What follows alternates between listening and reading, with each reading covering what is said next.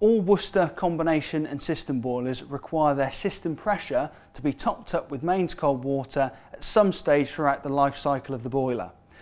This can be indicated by either your heating system not heating up efficiently, or the pressure gauge on the front of the boiler indicating that the needle is in the red as opposed to the green area. There are two methods of topping up your system dependent on the type of boiler that you own and also which option your installer may have chosen for you. The first is the internal filling key.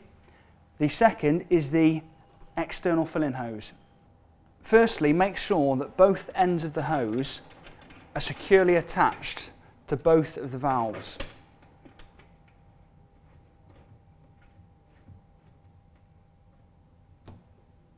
The hose should be located close to the boiler and in most cases normally beneath the kitchen sink. Before we begin to repressurise the boiler, however, make sure that your boiler is actually switched off.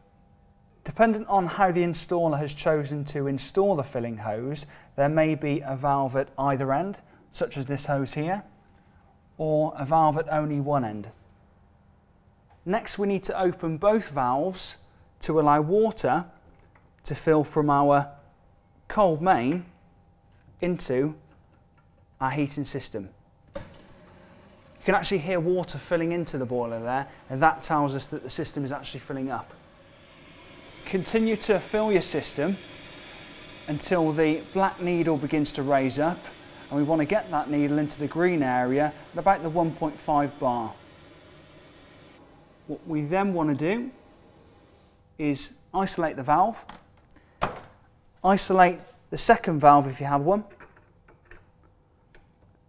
This makes sure that we've got no more water filling into the heating system, because what we don't want to happen, of course, is for the needle to keep on going up. We then want to release the one end of the hose. Okay, now you can expect a bit of water to come out, but as long as it does stop after a few moments, you might want a bit of a rag there just to mop it up. We can disconnect it.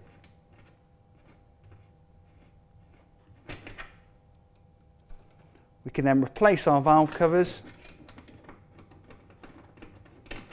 and that's now done. If you do find that you've overpressurized the system and that your black needle is now past the green and into the red, don't panic, it's not a problem. The easiest way is to actually release a bit of pressure, go to your nearest radiator and just bleed a bit of air or water out of the radiator. If you'd like some more detailed instructions on how to follow this process, then please visit our website and you can print them off.